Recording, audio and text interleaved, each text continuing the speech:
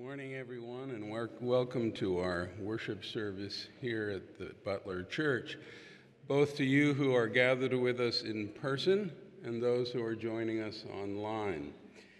This gives us an opportunity, as it were, to refocus. I'm not sure all that you're bringing with you this morning, what your weeks have been, nor do I know exactly what you anticipate in the week to come. But this hour together of songs, of reading texts, of hearing the text explained, give us the opportunity to center, to refocus, to bring our attentions clearly back to God. So again, welcome to the Butler Church this morning. Let me invite you, as you are able, to stand and join with me in the invocation, which is printed in your bulletins as well as on the screens. Let's read this together.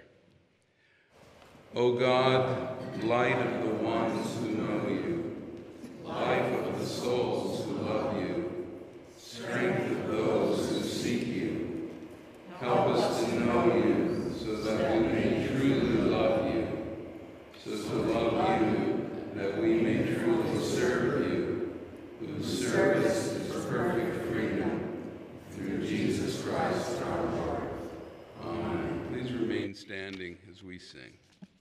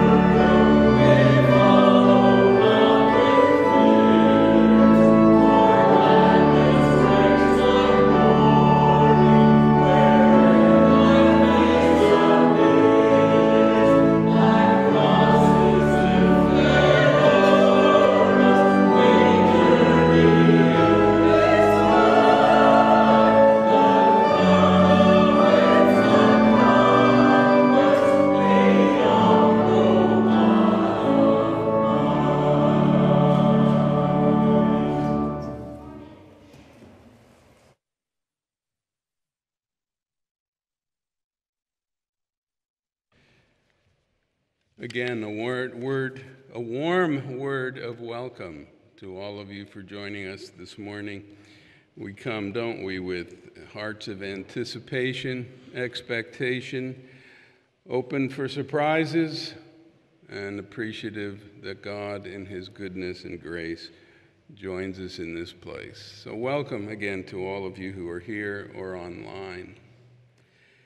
There are a couple of announcements that I'd briefly like to highlight for you.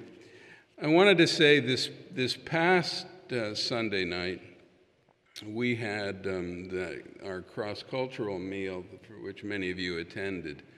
It was a wonderful time. The food was great and plentiful.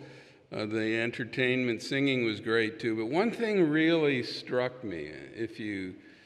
Some of us were sitting there thinking about what it would be like to clean up after this event, to put away all these tables and tablecloths and who's going to do this. And when the event ended, everybody joined in. Little boys were rolling tables, putting things in their proper places, and before you knew it, everything was put away. It was striking. Well, I say that not only to applaud, which I'm doing, but to say that you're going to have another opportunity to do the same kind of thing on October 14th. We have a whole day, work day, to help take care of this place. We need as many volunteers as possible, not only to put things away or to sweep or to paint, but to provide goodies and drinks for the laborers, for the volunteers. If you're able to do that on the 14th, please contact the church office and let them know of your availability. Let me also remind you that this Friday is Food Distribution Day, as we do on a regular basis, this Friday, October 6th at 9 a.m. here at the church. Please stand together and make everybody feel as welcome as possible and greet people. Look for someone you may not recognize and welcome them here to the Butler Church.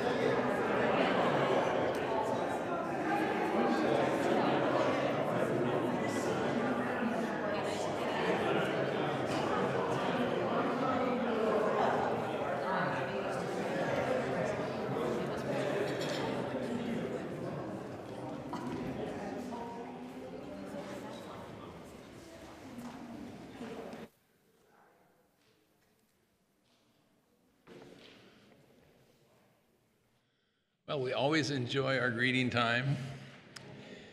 And now we're going to continue with worship in preparation for our communion this morning, singing a hymn that we learned just last year, number 243, Come Share the Lord. And if you're like me, this is what I call an earworm, because when you leave today, you will probably be singing this song. Come share the Lord.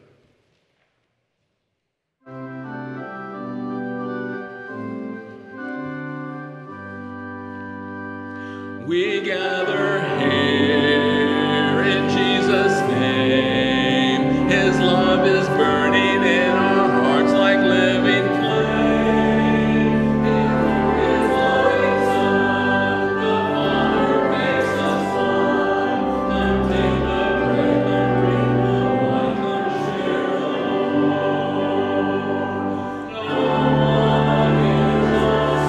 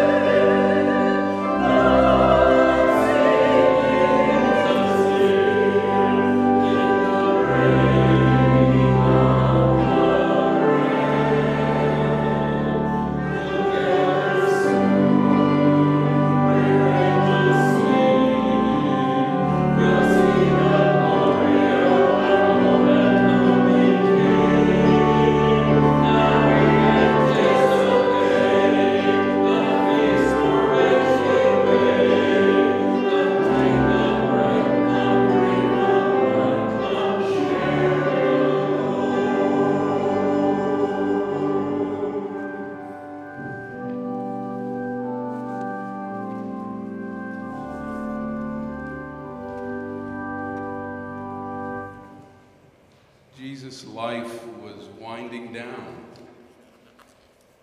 and he knew that the days ahead of him, the weeks, were going to be challenging, difficult, painful, but pivotably important in terms of the welfare and salvation of the world.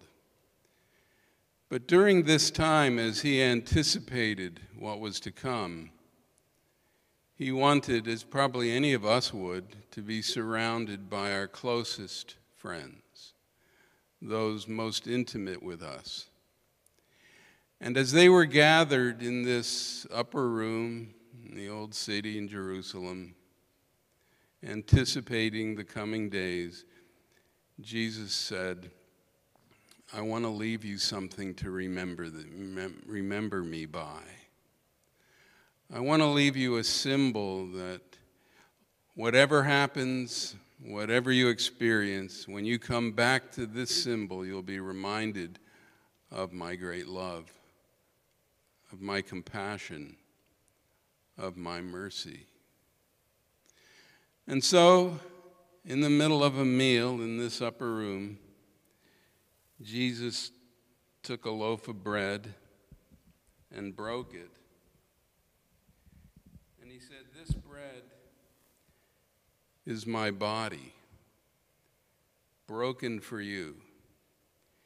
And every time you partake of it, I want you to be reminded of my great and unalterable love for you. And then, a bit later, he took the cup,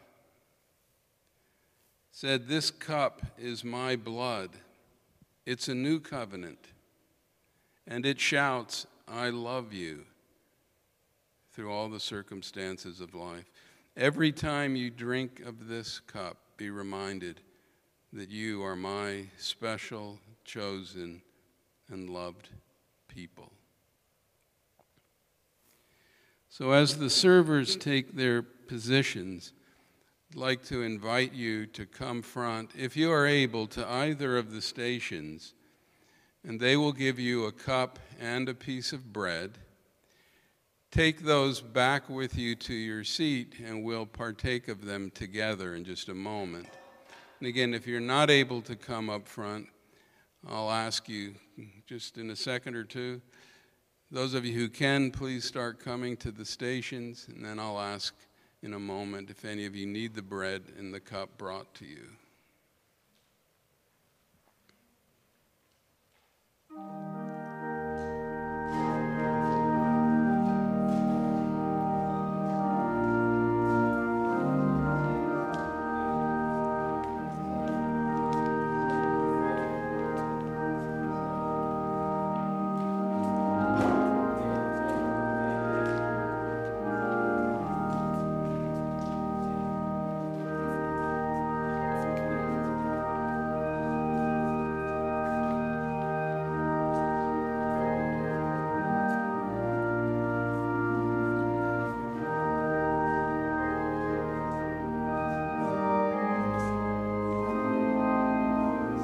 Raise your hand, please, if you need someone to bring the elements to you.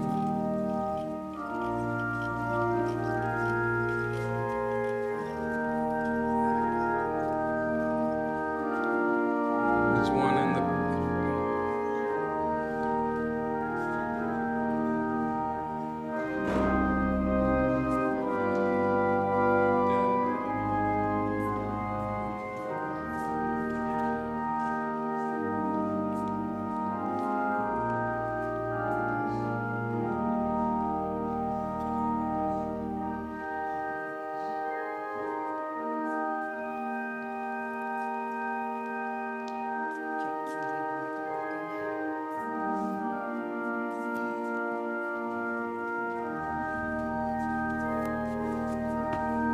Is this okay right here?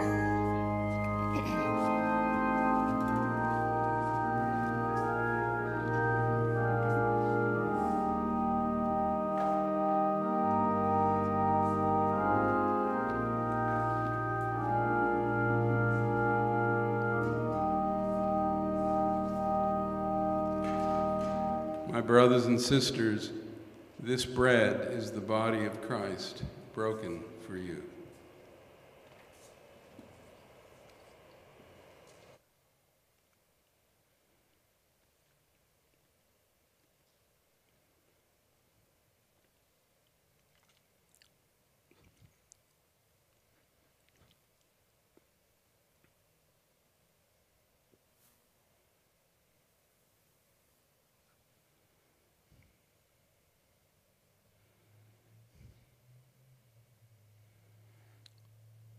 My brothers and sisters, this cup is the blood of Christ, shed for you.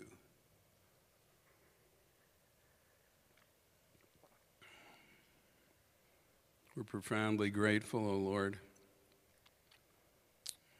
for the shedding of your blood, the giving of yourself, that we, regardless of who we are, where we've been, what we've done, might live. Thank you. Through Christ our Lord. Amen.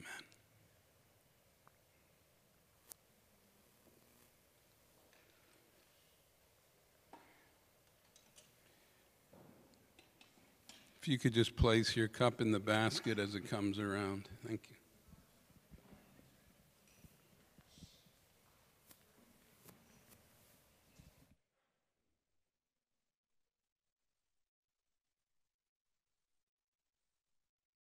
The Old Testament reading today is from Exodus 17, 1-7, and I am not Rudy. He couldn't be here, so I'm reading for him. From the wilderness of Sin, the whole congregation of the Israelites journeyed by stages, as the Lord commanded.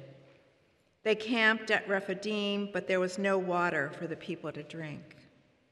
The people quarreled with Moses and said, "Give us water to drink." And Moses said to them, why do you quarrel with me? Why do you test the Lord?" But the people thirsted there for water, and the people complained against Moses and said, "Why did you bring us out of Egypt to kill us and our children and livestock with thirst?" So Moses cried out to the Lord, "What shall I do with this people? They are almost ready to stone me." The Lord said to Moses, "Go on ahead to the people. Go ahead of the people and take some of the elders of Israel with you. Take in your hand the staff with which you struck the Nile and go. I will be standing there in front of you on the rock at Horeb. Strike the rock, and water will come out of it, so that the people may drink." Moses did so in the sight of the elders of Israel.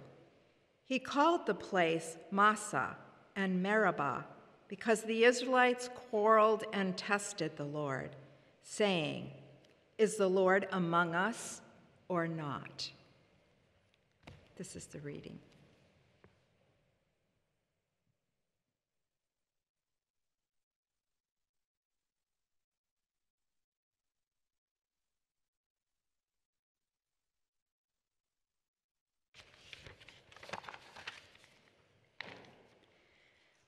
The Lord truly is among us.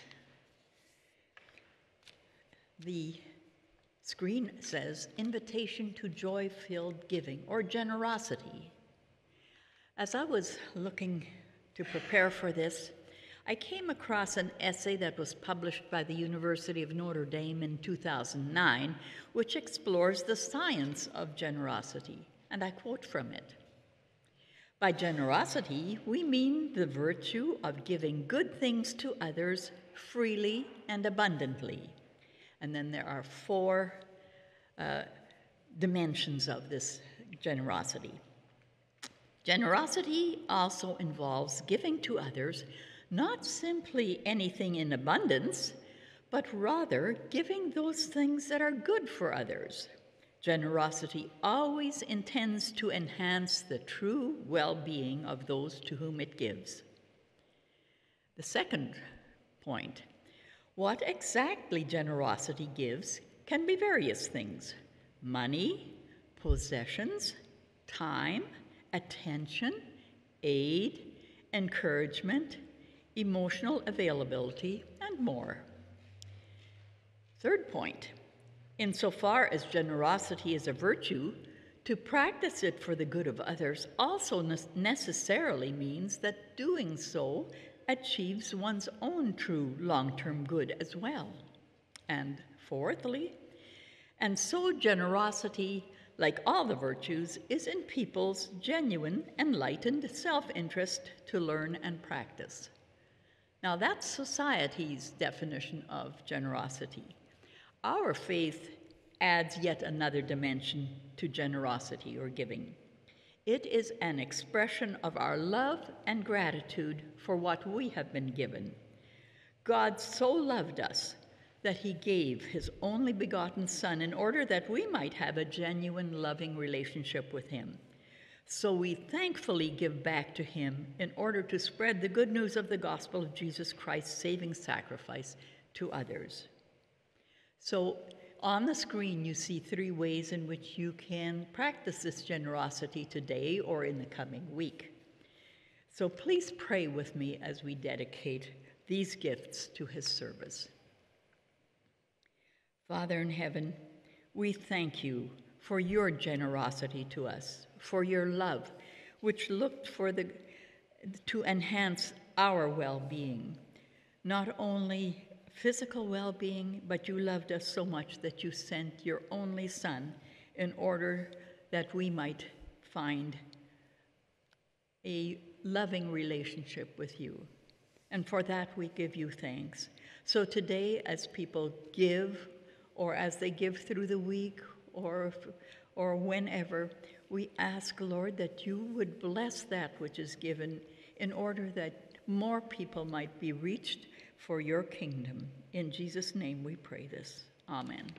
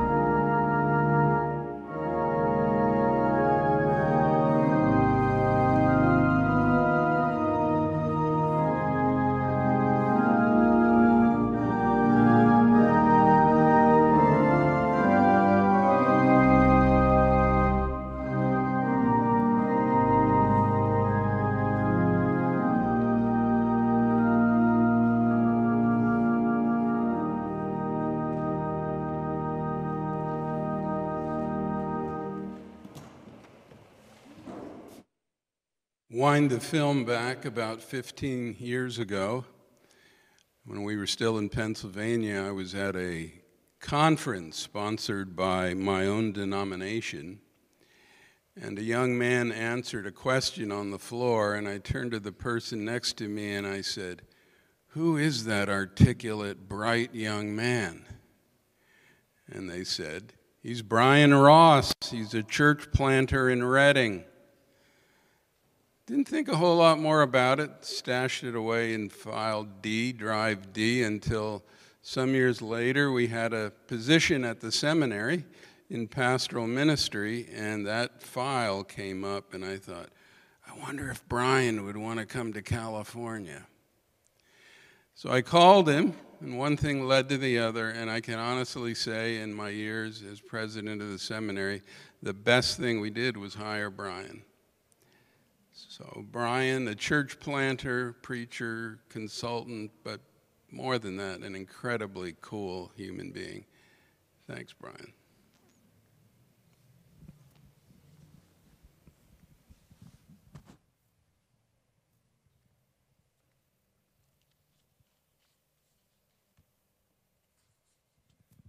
Thank you, Terry. That was too kind, as you have always been to me. My favorite statement there was saying that young man. It has been a number of years since someone has referred to me as a young man. Why do we come to church? And I mean, if we want to come to church.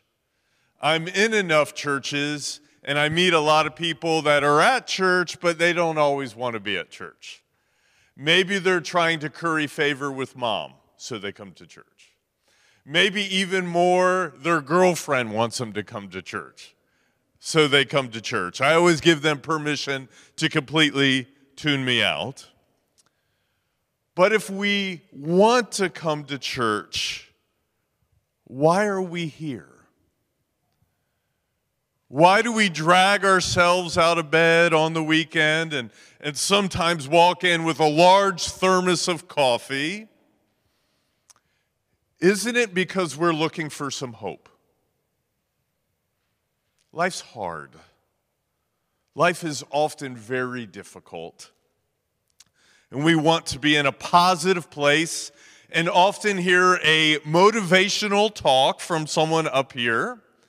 In a community that views life kind of like the glass that is always half full. That's why we come to church. Unless we are coming to get in good with our girlfriend's parents. The Gospel of Luke is the third book in the New Testament. It's kind of a biographical account of Jesus of Nazareth. And in today's passage, we find people hanging around Jesus. They've heard good things about him. He seems like a positive person.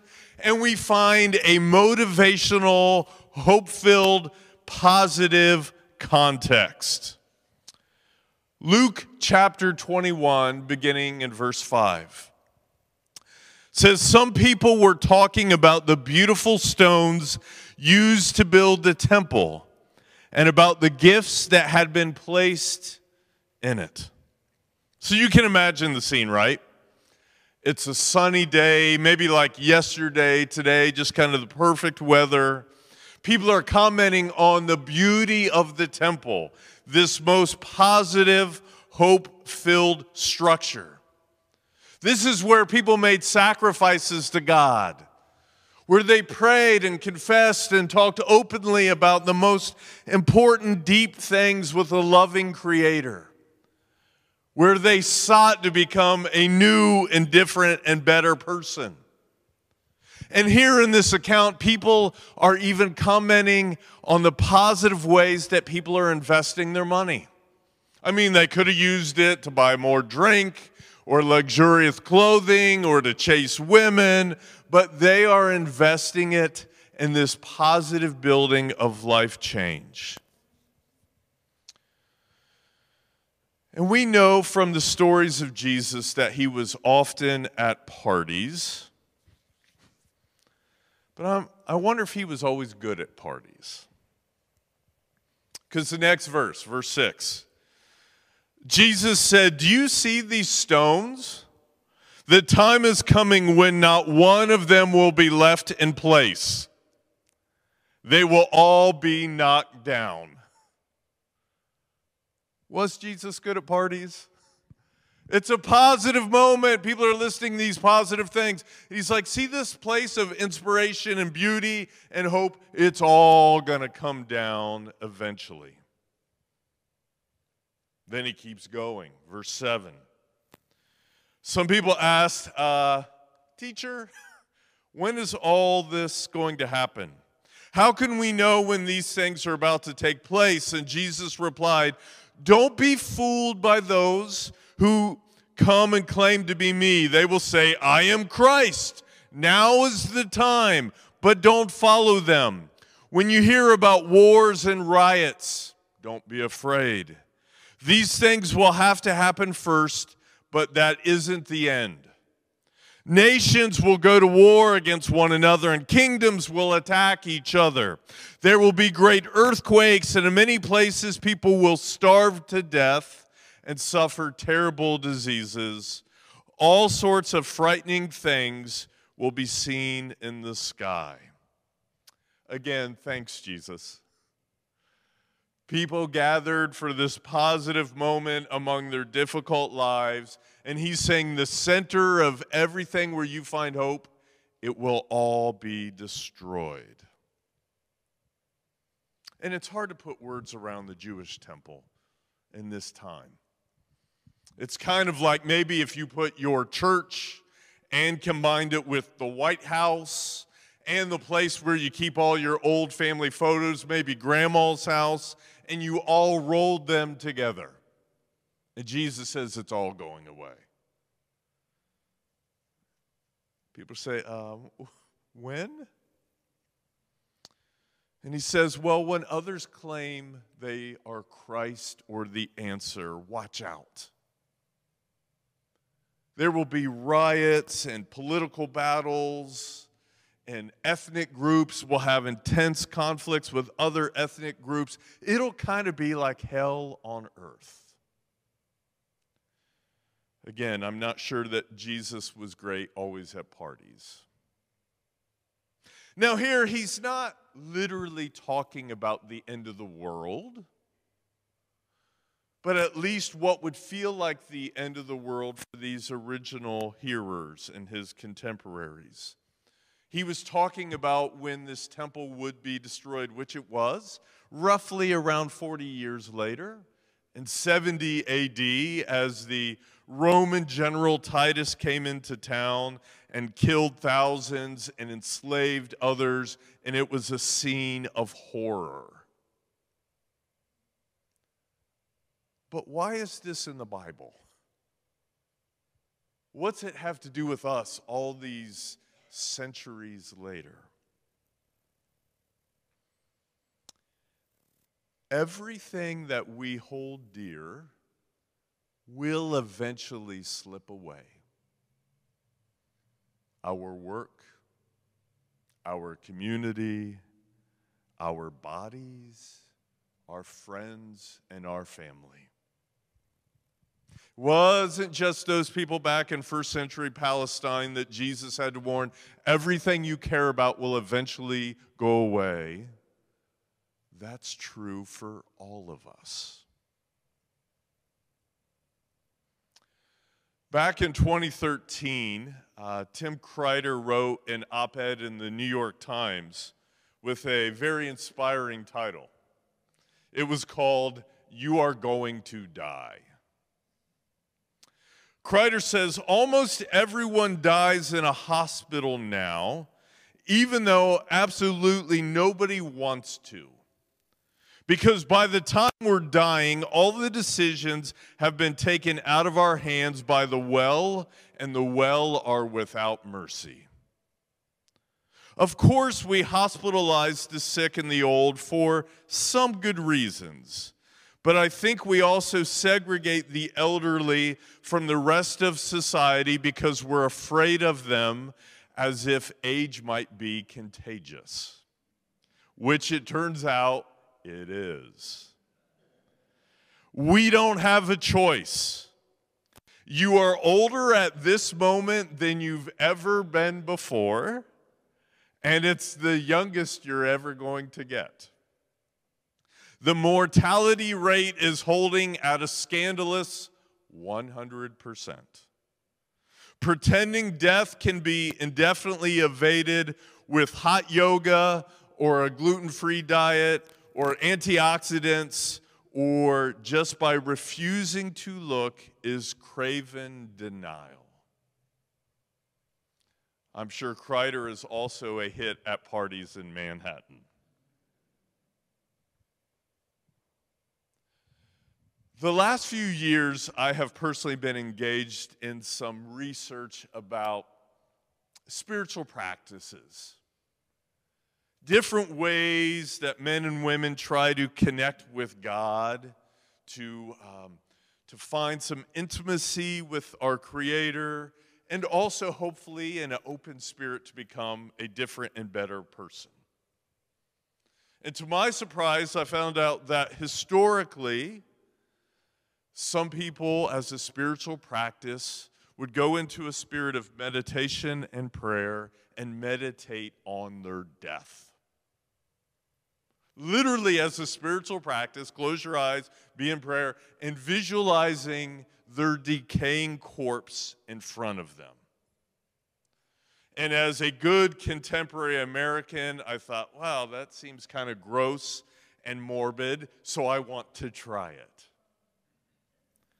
And as someone who has practiced this fairly regularly for a few years, let me just say it's a little trippy, but I don't know that it's negative.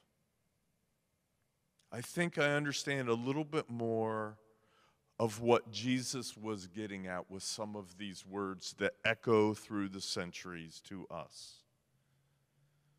Because I found if I consider that everything in my life, my relationships, my career, my mind, my family, my body, it's all going to slip away from me, it gives me a different perspective on what's important. Different questions begin to emerge. Maybe they do for you too. If you're a senior here this morning, do you spend much time thinking, what does my Creator want me to do with the time I have left? Yes, even if you're retired. Yes, even if you couldn't be here today physically and you're watching on a screen. Do you consider that? Because even if you're at the very tail end of your life, you're still here for a reason. What conversations still need to be had with people that you care about before you're finally gone? Have you had those conversations? Will you? And if you're here this morning and you are still young and beautiful and fabulous, and you're someone that doesn't know what wrinkles are like yet, or losing your hair, or even worse, having hair grow in the wrong places, that is worse. I still think there's something here for you too. In the Old Testament, in the Hebrew Bible, the writers of Ecclesiastes chapter 12, verse 1 says, "Remember your Creator in your prime, before the days of trouble arrive, and those years about which you say, I take no pleasure in these." I think the writer wants those of you who are still young and energetic, and hopefully everything is in front of you, is saying the longer you wait to consider what ultimately matters, the harder it will be to align your life around it. Have you ever been around grumpy old people? What made them that way? It's simple. Plato talked about this way long time ago, way even before Jesus. If you live your life for your desires and your dreams and your goals and having a good time and lots of laughs, eventually you get a little bit older and you can't do it anymore. And if that's what your life has been all about, it's not very fun. And then other things happen in life that you never wanted to happen, and so you become disappointed and cynical and can't do what you wanted to, and what you always wanted to, you realize you'll never achieve, and that's why some older people are grumpy.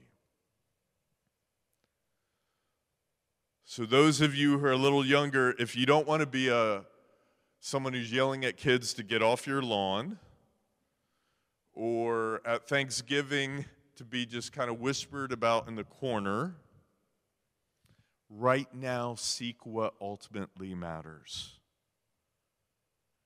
And as life moves along and more is taken from you, you'll still be okay. Ask your Creator, what would it look like for you to remember Him now in the prime of life? Just ask as I'm saying it, just out loud when you're alone, as if you're Creator there. What would it look like for me to remember you right now? And then listen and see what comes to mind.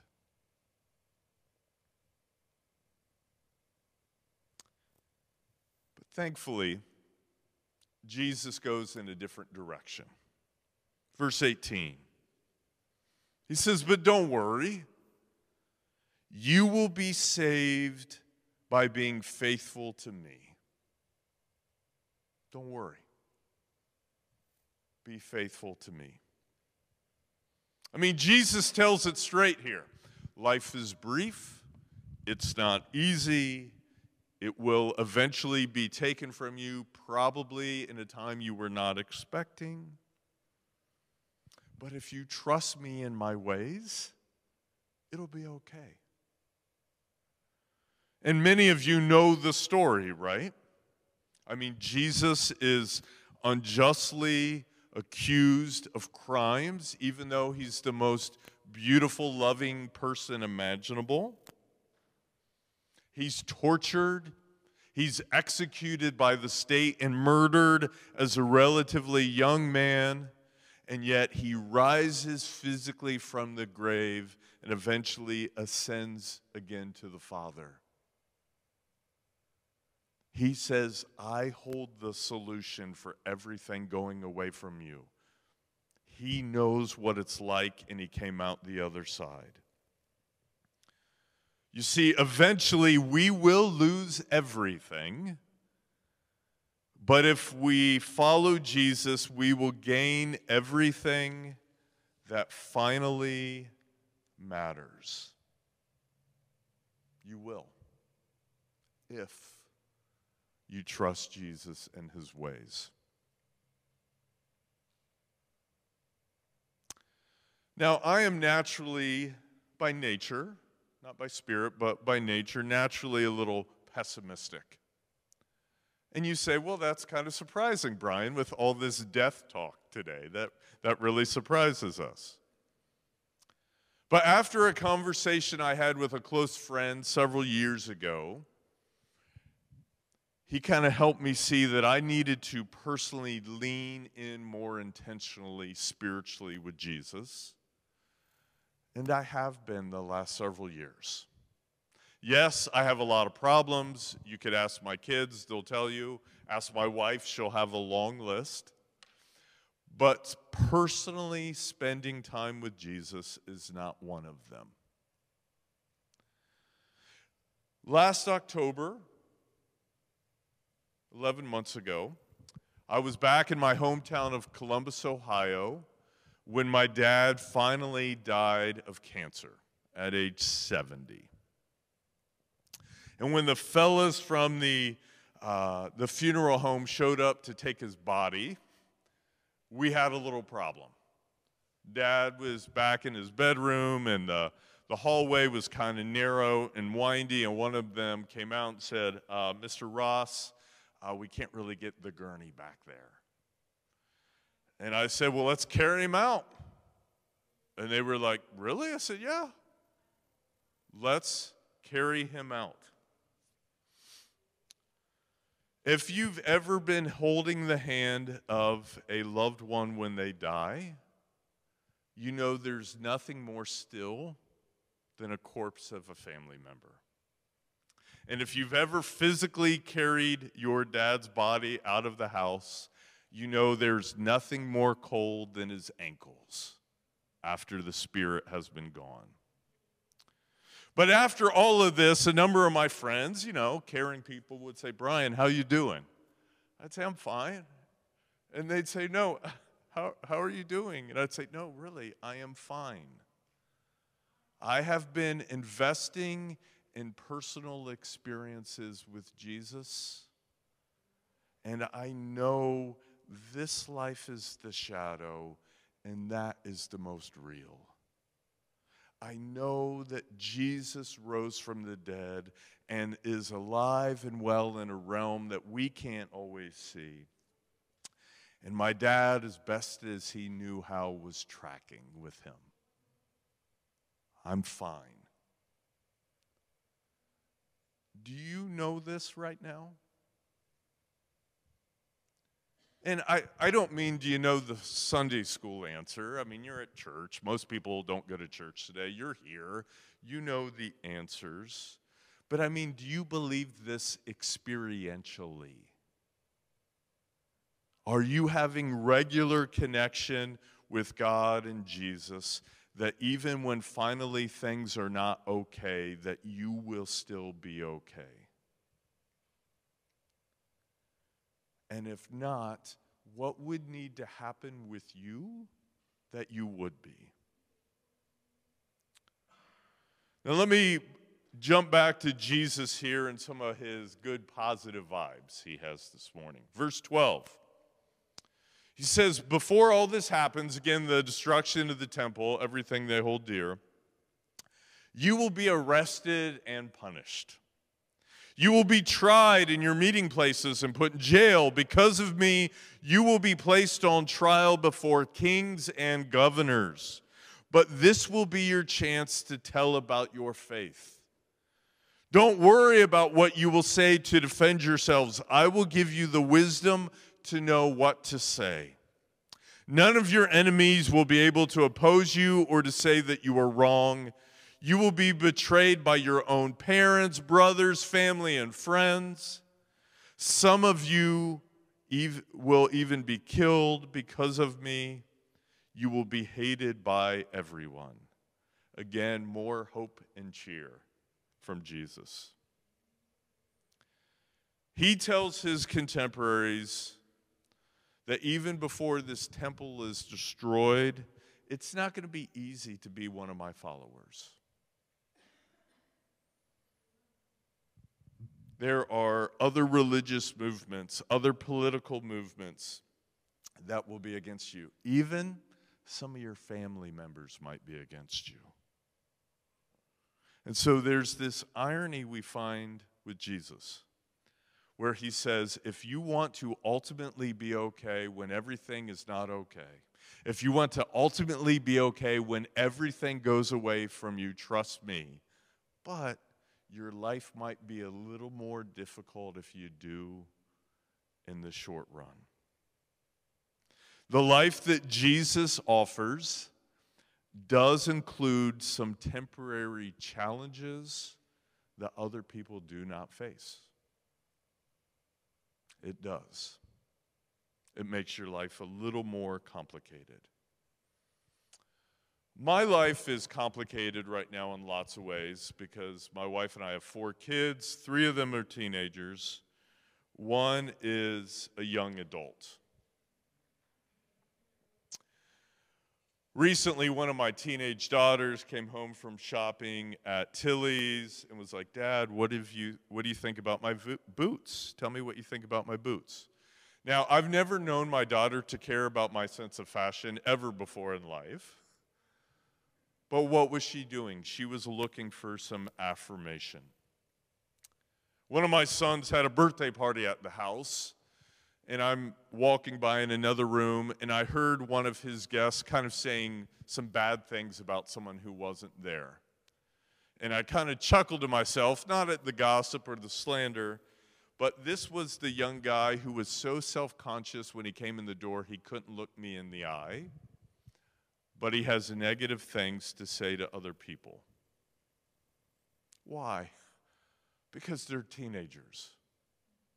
And it's hard.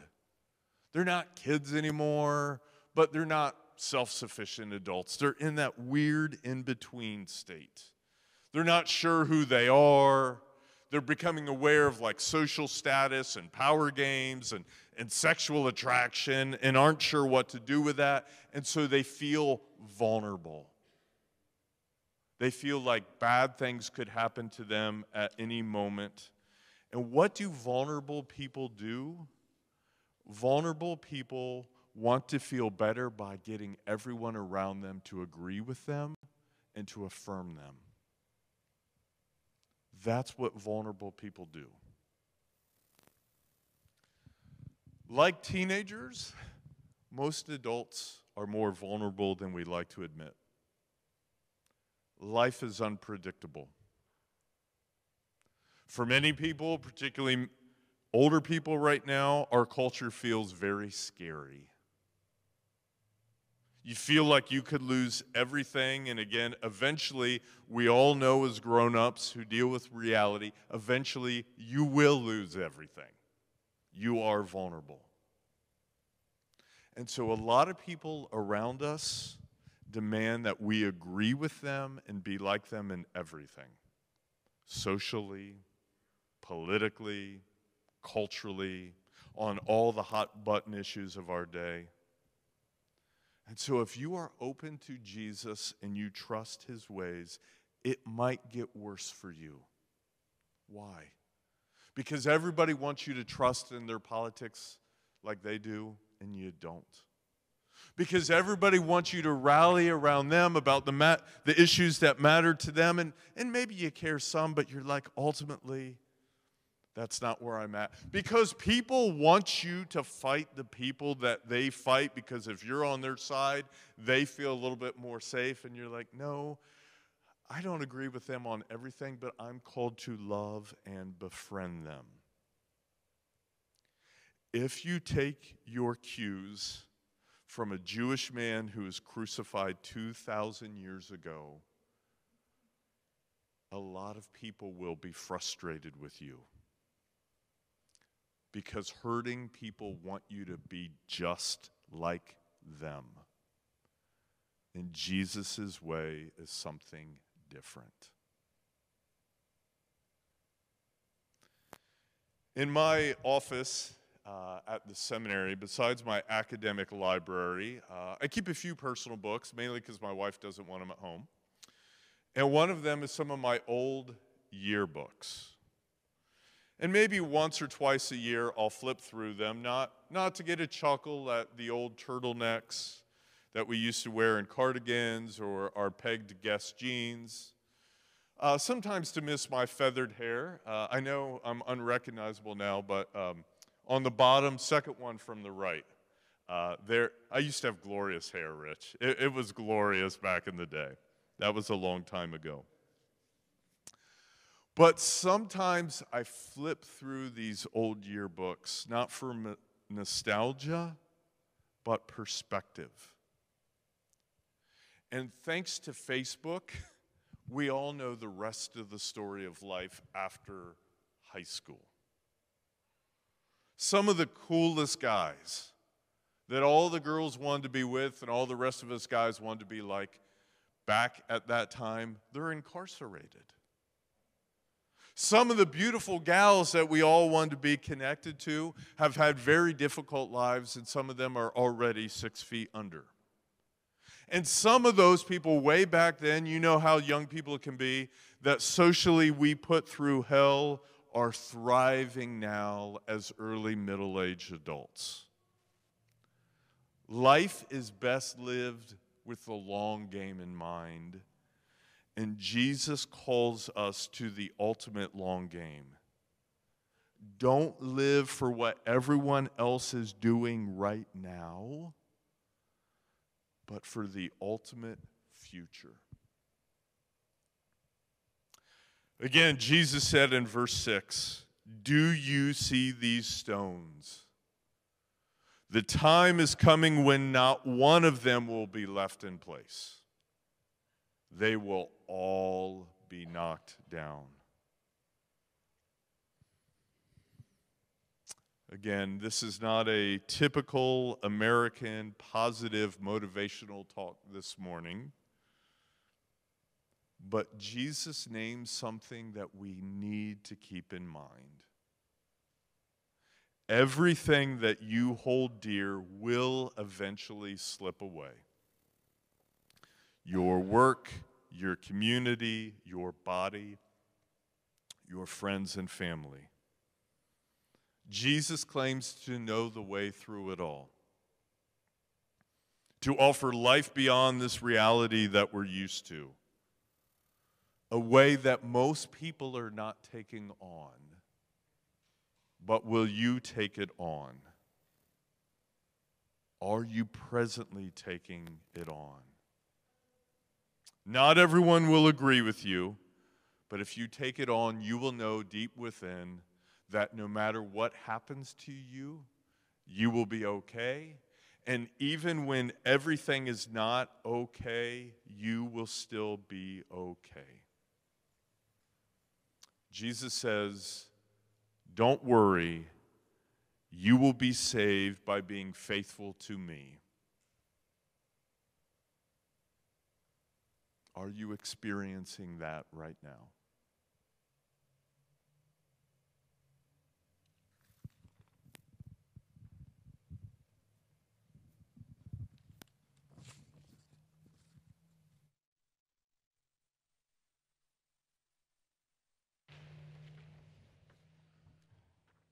Thank you.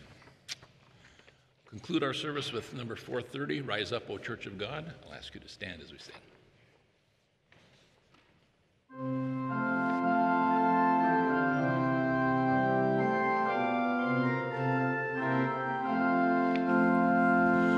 Rise up, O Church of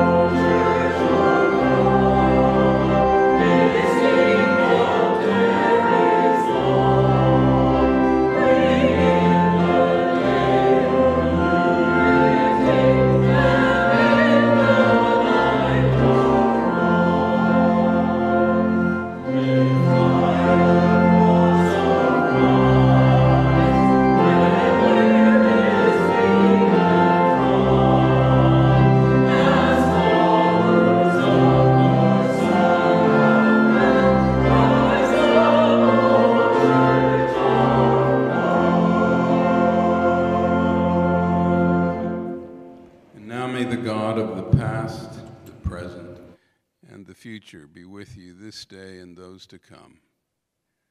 May he make his face to smile upon you and be gracious unto you. And Lord, we give you thanks that you are totally, thoroughly trustworthy, and pray for the grace that we need to live in that level of commitment to you. In the name of the Father, and the Son, and the Holy Spirit. Amen.